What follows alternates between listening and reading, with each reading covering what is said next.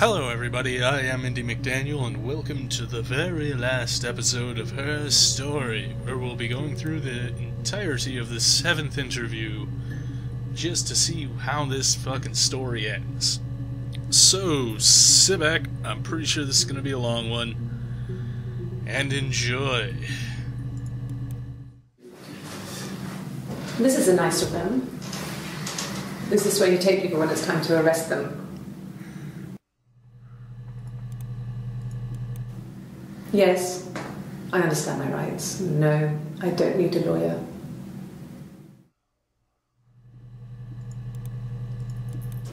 Yes, no lawyer. What are you going to arrest me for?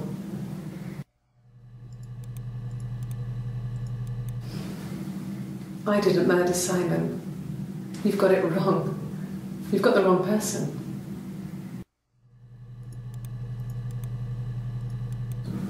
Yes, I'll take a lie detector test.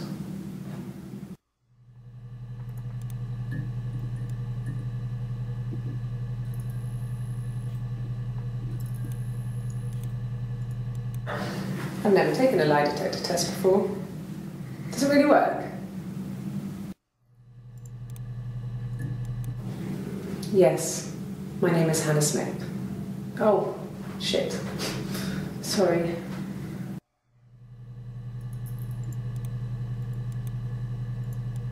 Sorry. Yeah, I get it. Yes. Yes.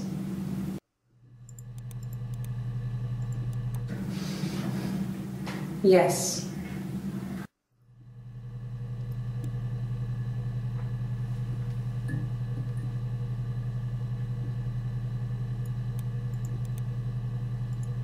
No. Yes. Yes. No.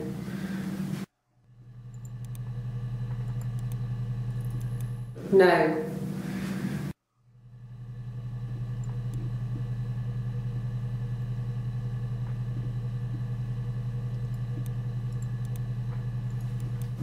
No. I can take the stuff off now. Did I prove I'm innocent? My name? That was the only question I failed. Your lie detector works.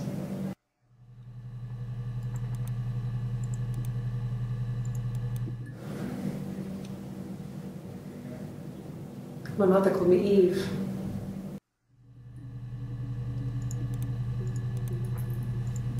Well, she wasn't my real mother, but she raised me.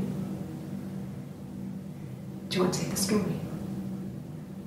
It's a real-life fairy tale.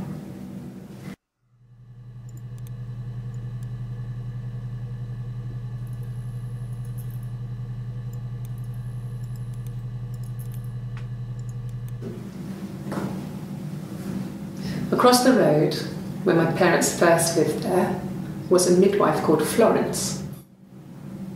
When Hannah was born, I was born at the same time.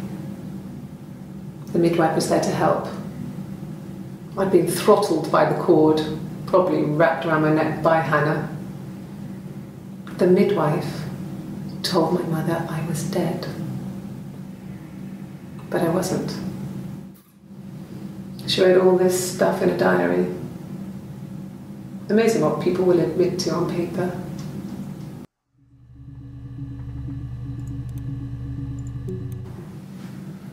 Florence took me home with her.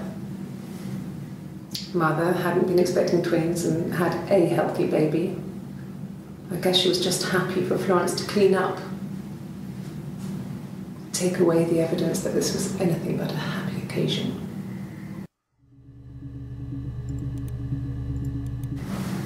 Florence raised me in her home. I never left it. She kept me out of sight.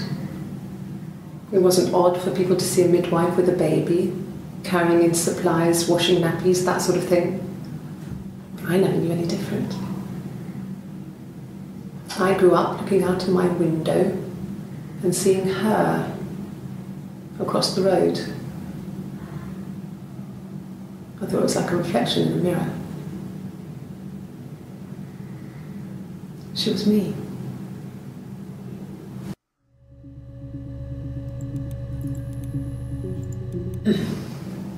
Yes.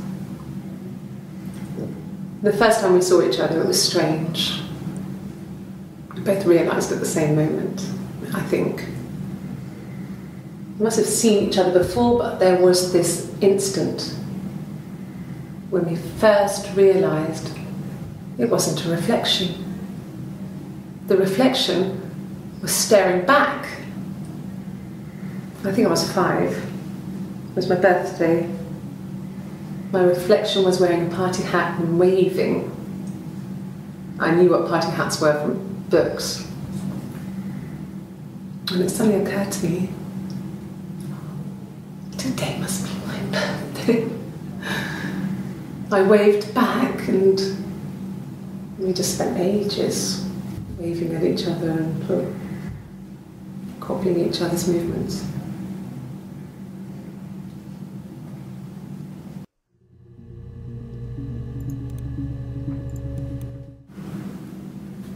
Mother wanted me to grow my hair long, but I kept cutting it myself. I wanted to look like my reflection. She always had short hair when she was little. Mother would hide the scissors, but I would find a way. Cut it with a bread knife, something like that. My reflection would always leave her house and go on adventures, but I never could. Mother taught me at home, and I had books and TV. Oh, TV was magical, but it was only on when it wanted to be, so I spent a lot of time reading books.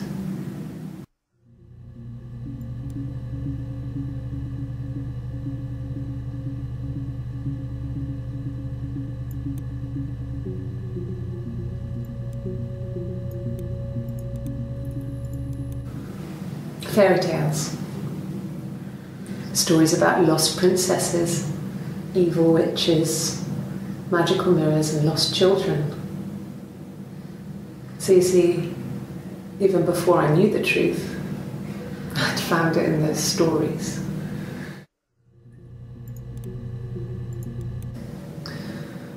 Florence was a warm, kind person, but she was broken, I guess. When I found her diary, I also found a biscuit tin with other stuff in it, older papers, letters, that kind of thing. Her story wasn't there. I never really spoke to her about it. I was far too young to really understand. I guess I just put it together later, once I was older. She had loved children, planned to have a large family, but her husband died in the war. And that was back when you married for life. She never felt like she could marry again. Isn't that strange? She was a widow from her 20s. But, I mean, I guess it was different then. You know, you married for life and she felt she could never marry again. I guess it was harder, a war widow. One of the dead. I don't know, maybe there was more to it than that. I don't really know.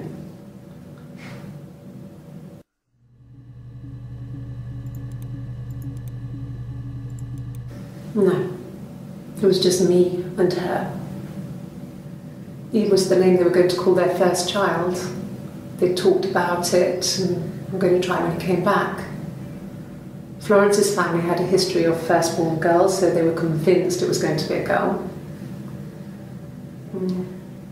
It's hard to know if this is all true. These are stories I remember, that I read when I was a child. Maybe I misread, maybe I misunderstood. Sometimes it's hard to remember what happened last week.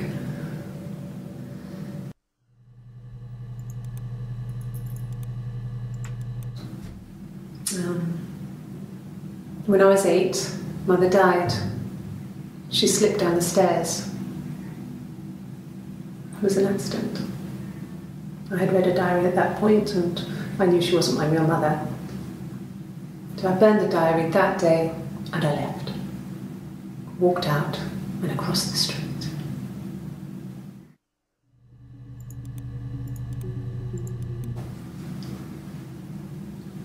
I wanted to see my reflection.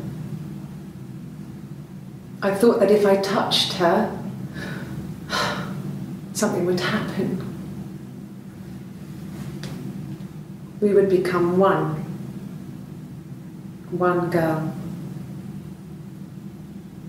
The fairy tale was over, the witch was dead, and I'd be restored to my rightful place.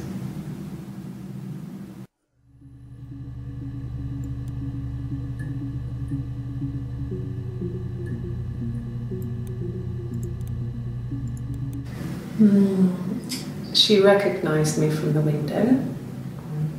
She told me to come inside, and she hid me. They had made the attic into a place where Hannah could play. There was a dollhouse. She hid me up there. No one else ever went into the attic. It was her place.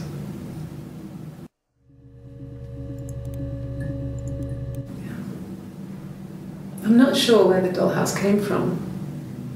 I don't know if it was given to them or they inherited it. I mean, they wouldn't have had the money to buy it. It was so huge.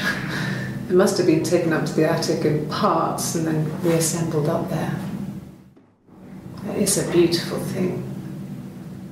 Wallpaper to scale, little furniture, the lights work, mirrors, beds, big duvets and pillows. We spent hours and hours playing in it, invented all these characters and families who lived there. We wrote paperwork for them all, passports, diaries, and gave them all really elaborate stories.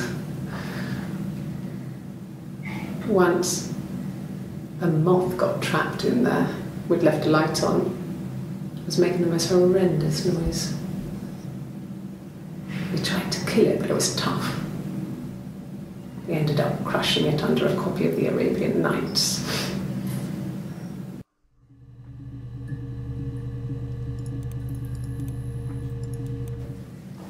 It just became our way of life. We would swap places and take it in turns to do things. And we were very careful. Whoever had been out that day would come back and write a detailed diary so that we were on the same page. We had a list of rules that said what we could and couldn't do in any given situation. It was exhaustive. We lived a second life through those rules. Rules for things that could only ever happen inside our imaginations. We would consider all the permutations of future events and agree rules to walk our way through them.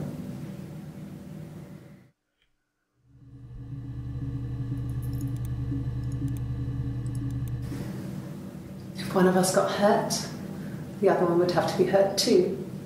A grazed knee, a bruise.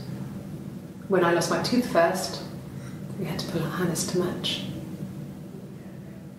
Once, I slept with a boy who was seeing another girl. The girlfriend came up to Hannah the next day and punched her in the face, gave her a huge black eye. That night, she had to do the same to me. And she almost went too far. I couldn't see out of that eye for days. She snuck frozen peas up for me from the kitchen. So much of our bodies was synchronised anyway. We started our period on the same day, all our childhood diseases, stomach bugs, nits.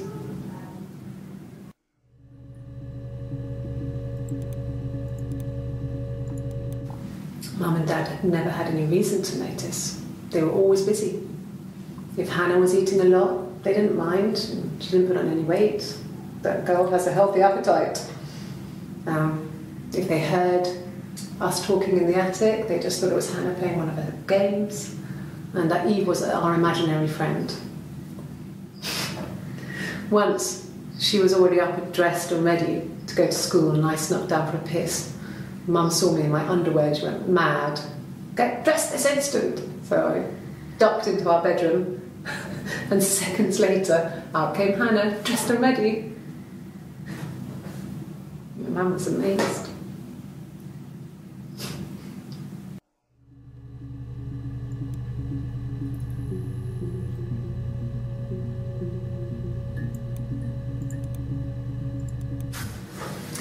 When we weren't together, we'd send secret messages by tapping out a code that we'd learned from a book, the knock code, something prisoners of war would use. We'd tap them out on radiator pipes or the attic floor.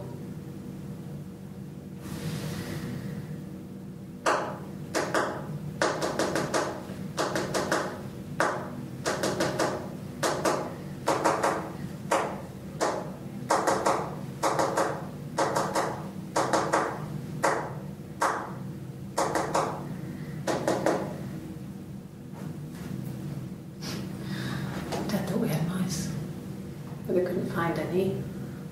Bought a cat anyway.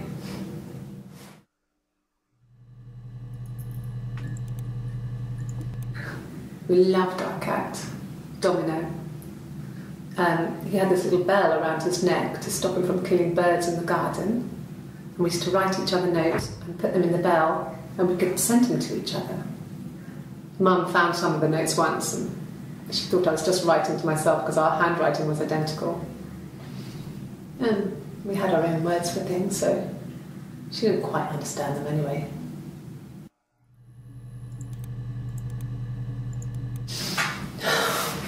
We were obsessed with fairy tales. Not just the pretty, pretty ones, but the traditional ones. They were dark and real, bizarre and violent. Felt like life. We had this huge old book that I think Mum must have bought from a library sale. The illustrations had thin tracing paper over them to protect them. They were in colour, shiny plates.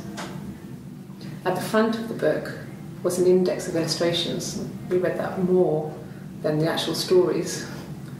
We'd read aloud the captions and flip between the pictures. There was something intimate about peeling back the tracing paper, undressing the pictures. Rapunzel's hair is cut. The eagle plucks out his heart. The princess pricks her finger.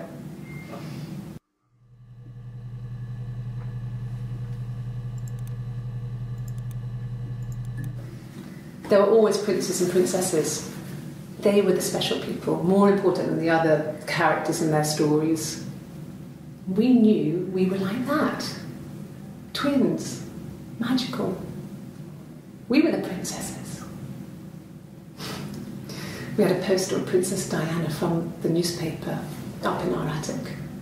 Had a pride of place. And underneath we used to put all our special things. When her engagement was announced, we were obsessed with everything she did. And later, when her life went so bad, we felt for her. Her divorce last year just kind of drew a line under things.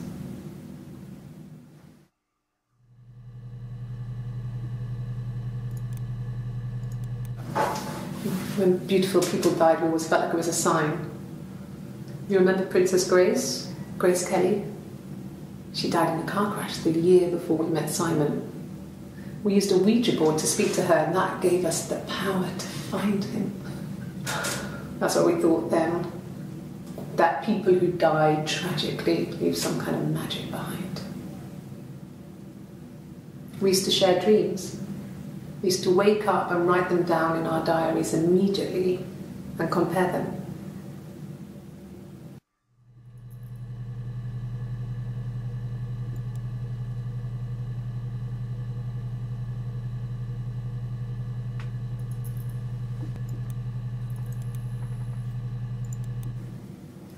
Mum and Dad never knew what was going on. We got so good at it. We were so in sync that we'd use each other to cheat. If one of us had a hangover, the other one would go to school. Whoever was best at a subject would sit the exam. There were lots of differences between us. Some things one is better than the other at.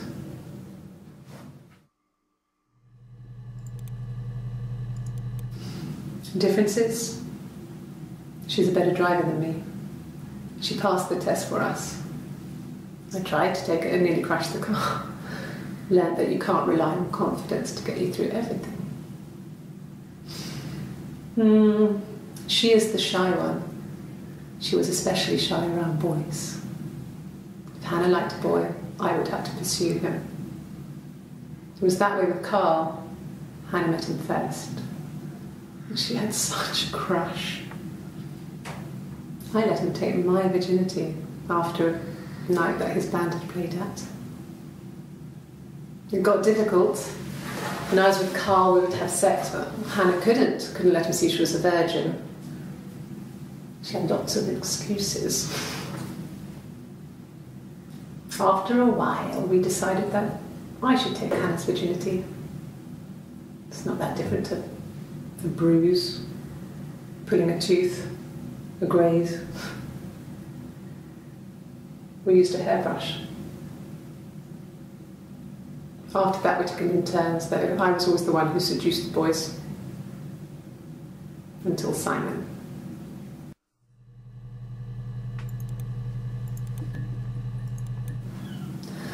Hannah was so smitten with Simon. She started getting jealous, didn't want to share. Even the first date, we went to see Tom Cruise at the Old Odeon. We both went, kept changing places in the toilet. We only had the one best dress, so we had to keep swapping clothes. Must have thought we had terrible bladder problems. The next date, it was my turn. At the end, I let him kiss me, but that was it. We didn't want another Carl on our hands, and the Ouija board had said to hold back. After that, it was Hannah's turn, and she slept with him. Broke the rules. Deliberately broke the rules. She wanted to be the first to sleep with him. I mean, that's when she got pregnant. From that one time.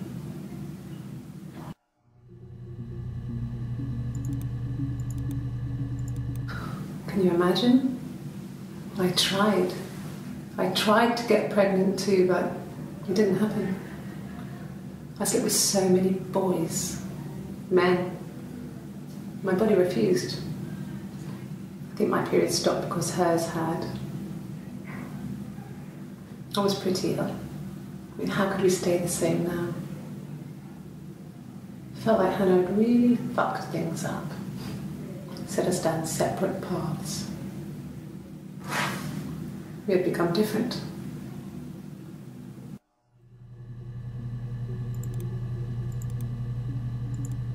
No.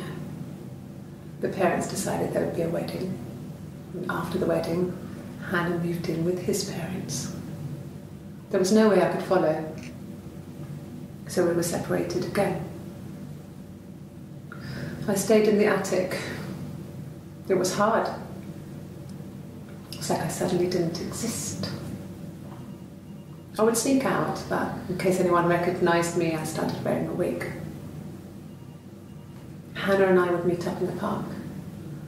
I was trying to get pregnant, but I couldn't. I mean, I couldn't do it with anyone we knew, so it was sex with strangers, drunk guys I'd met in clubs, parks and alleyways. I was 17. It felt like I was being punished. But it was Hannah who had betrayed us. I had to stop when one of the guys gave me an STD.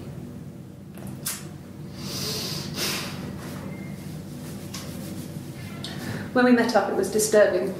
For the first time, my reflection, she didn't look like me. She was fatter, flushed. If anything, I was getting skinnier.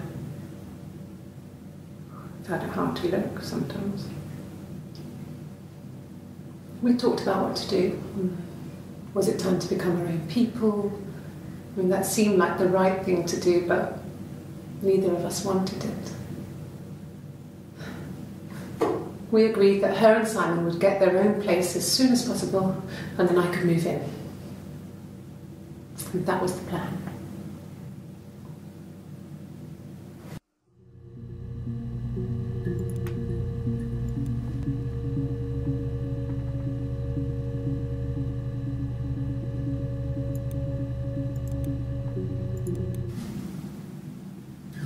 Hannah had a miscarriage. This was late in the pregnancy and it left her infertile. Felt like the universe had corrected its course. We were aligned again. But Hannah and Simon were still living with his parents. They were married. Simon had a job at the Glaziers now. Eric had given him a full-time position after he left school. And then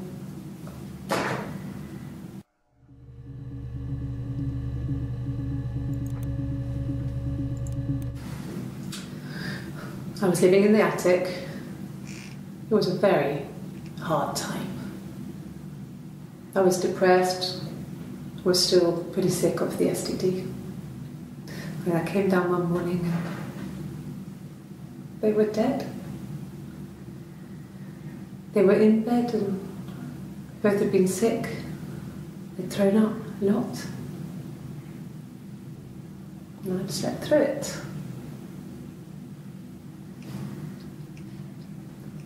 The police said it was mushrooms they ate. Dad was a mushroom expert. I mean, he used to take us picking with him and he taught us how to recognise them. And there's no way he would have picked death caps.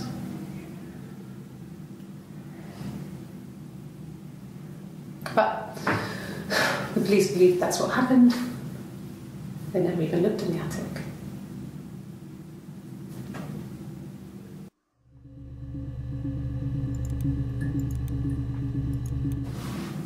Yes, it was a cremation for the best. We both wore black and had veils, so it was easy. And after the funeral, everyone came back to the house. Hannah served up sandwiches, and I stayed out of sight.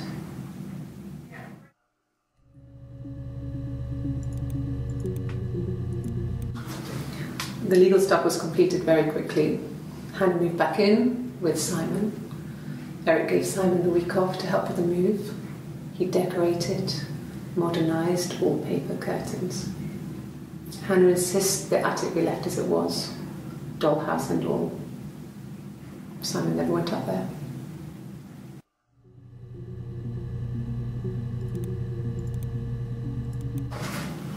It lasted about 6 months. I tried to carry on, but everything was different. Hannah insisted I not pretend to be her around Simon, let alone sleep with him. We didn't share him like the others. The rules had changed. Me living in the attic had become weird in a way it hadn't been before.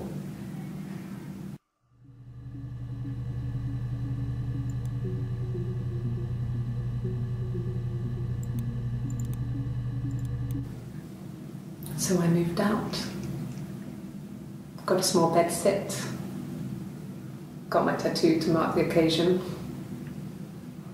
I was singing in a bar in the evenings, so I had some money, enough money to cover my rent. And I've been doing something similar ever since. I haven't put down any roots. I don't exist.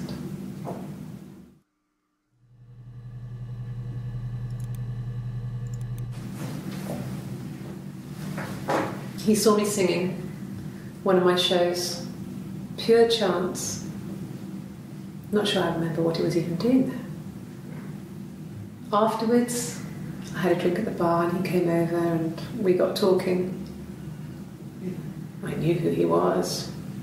Obviously I knew who he was, but he didn't know who I was.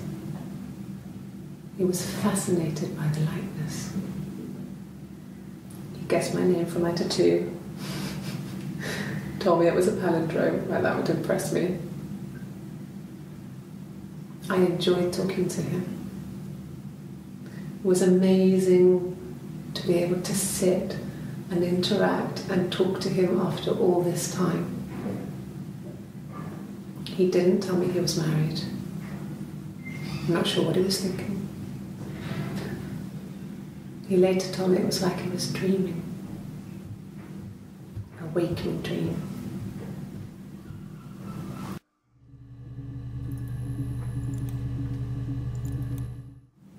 No. No, he wasn't wearing his wedding ring.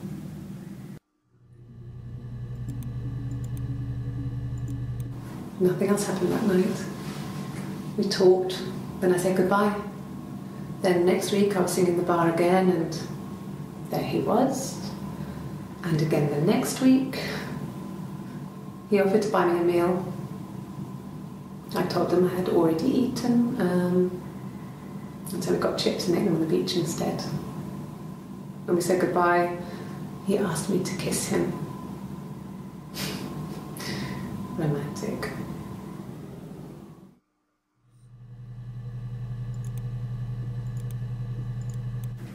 Yes. I thought about telling Hannah. I felt guilty after the kiss. But then it began to feel like this was the way it should be. Sharing, like we had before. He never mentioned her to me. There was the Simon with me and the Simon with her. It was almost like it was a different Simon. But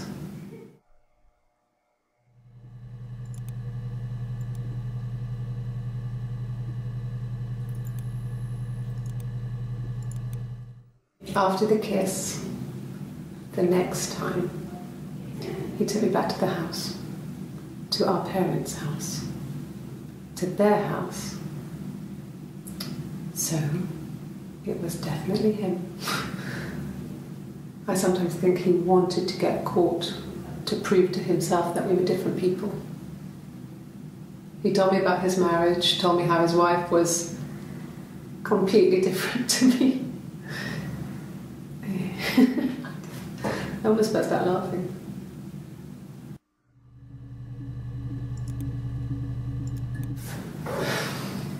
I think it was that time, the first time at the house, in his bed, that I got pregnant. Amazing, right? This fucking magic sperm. And they say lightning doesn't strike twice. I didn't tell him. I missed 3 periods. I had pretty irregular periods anyway, but 3. I had always thought we were infertile. Both of us. I didn't tell him. Just waited. Hannah and I were meeting for our birthday, and I told her because I thought she would be happy for us both. I think she was.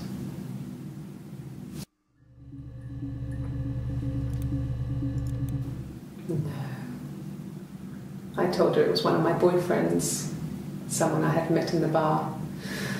I think she was happy. But I could tell she was thinking, why couldn't it happen to her and Simon?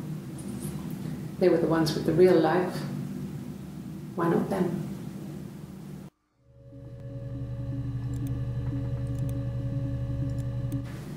Then she told me she wanted to help more.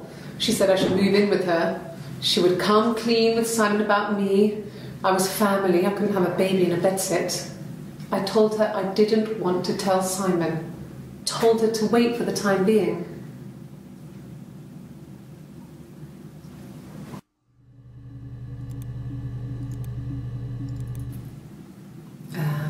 When she went home, Simon had a birthday tea waiting. Afterwards, she told Simon about me, told him I was pregnant. She wanted me to move in with them, this sister he didn't know she had. She knew that instant. The look on his face. She knew.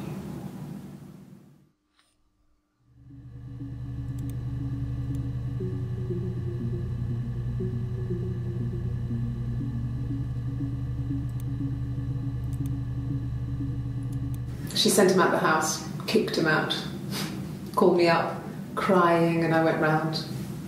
I guess I had a feeling I could hear something was wrong in her voice, but I wasn't sure what it was. She called me sister on the phone. She never calls me that.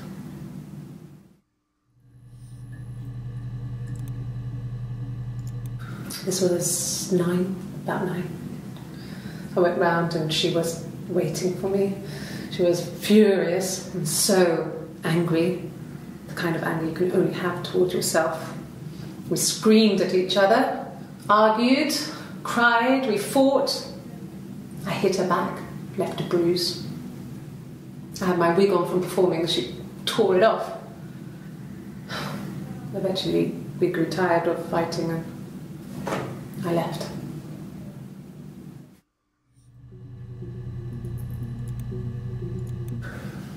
It's like I told you before, I drove. I took the car and drove. I don't have my own car, but I have a spare set of keys. I just drove north.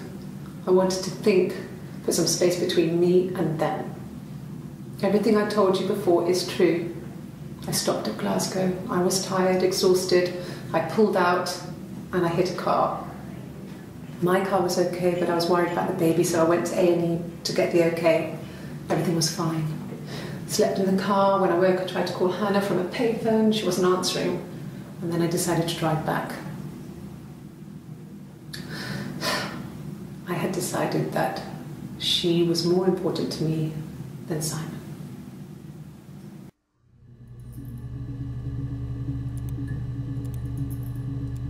Like I said before, it was 3, something like that. I walked in, saw Simon.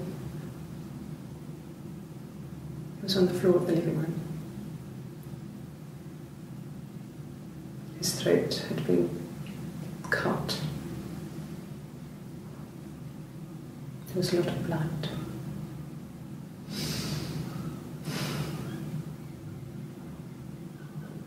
Yeah, he was dead.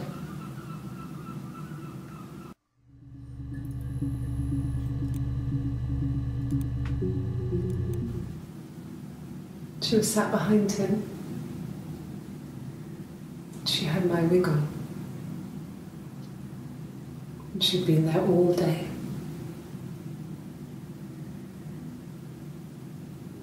And she had blood on her.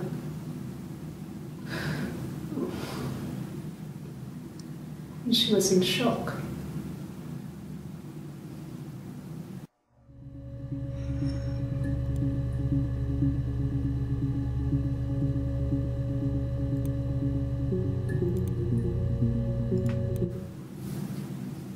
Her story is that she'd waited for him to come back.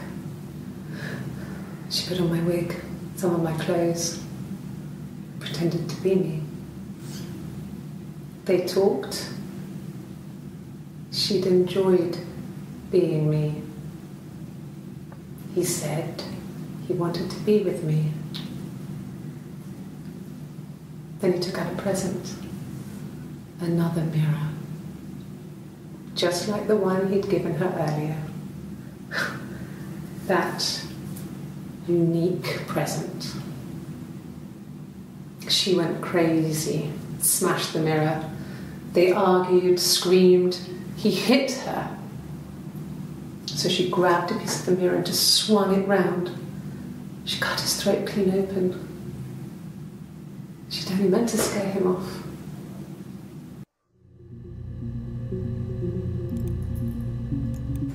It happened very quickly. We hardly had to talk to each other. We agreed almost silently. The baby was what mattered. We'd help each other. We cleaned up. We bagged up the broken mirror, her clothes. They're gone. We took him down to the cellar. We knew we had an alibi, and we wanted the body to be found later. We wanted to have suspicion on us, so we could then disprove it, rather than have it linger. Better to keep the body in the house than risk being seen with it. The watch, that was my touch, to make sure the alibi stuck.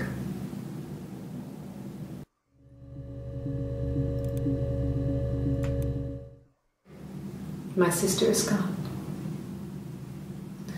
and she's never coming back.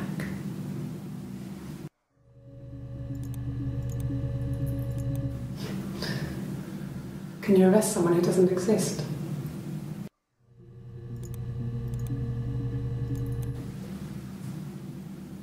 I'd like to speak to a lawyer now. Please. You have no murder weapon. You have nothing. And all these stories we've been telling each other, just that. Stories.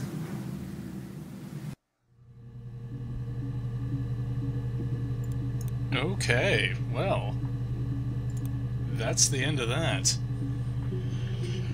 And while the 7th interview, damn, 40 fucking minutes, definitely the longest, definitely potentially explained the most, but there's still a lot of unanswered questions there, like, was Hannah a real person?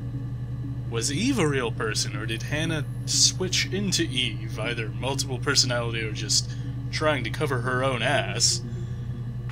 Because I don't think, once that tattoo showed up, let's go back, that's where the tattoo shows up, and then everything after that, you can't see her arm where the tattoo would be, so it's impossible to know if that tattoo is still there or not. So it's possible she got the tattoo to create Eve, to throw suspicion off of Hannah, Hannah being herself. I don't know, man, there's still a lot of crazy questions here, and I think that's intentional. I mean, it's obviously intentional, so you make up, you fill in the blanks in your own head. Playground of the mind and all that. So, hopefully, that was enjoyable. I certainly feel like I understood the full chronological story from beginning to end a lot better now, even though I don't fully know exactly what went down. So, that's it. That's the end of her story. Thank you for watching. If you liked it, leave a like if you want to see more of whatever the hell I play next. Subscribe, and until next time, see yas.